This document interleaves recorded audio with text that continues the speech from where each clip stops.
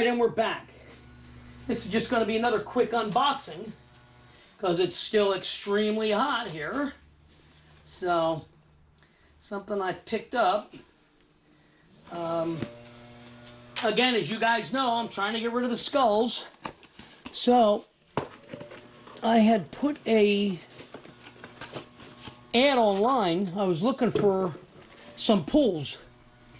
Figure somebody else who upgraded their fuel caps and dummy cap to like the pop-up version, or like a set of stock ones, you know, just something black or chrome. I didn't care. And after a month, I got no response.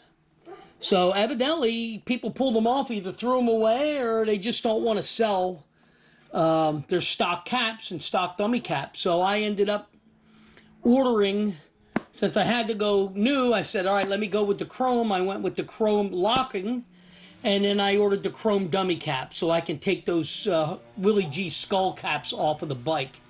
So unfortunately, though, the dummy cap is on back order till September 1st. So I won't be getting that in and swapping these out until sometime after September 1st, unless for some reason they should come in early.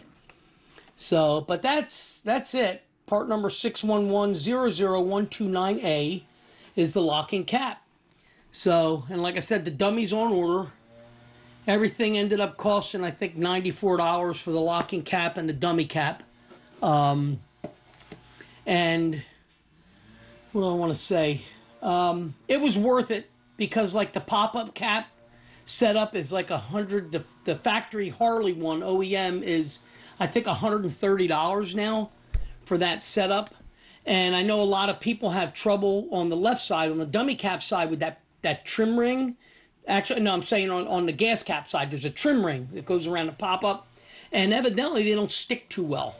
So I figured, let me just go with the locking cap. You know, it's got the logo on it, and unfortunately, I wish the dummy cap had the logo, but I may try to find a decal that's like on the clear plastic that'll fit on it and look okay, but for now, it is what it is. All right, so that's the extent of it for now. Again, it's still too warm to do any kind of work out here. Once the weather breaks, I'll be back to work and trying to get stuff done. So, with that said, please don't forget to hit like and subscribe. And as always, you know, I appreciate you guys watching, and I'll see you in the next video.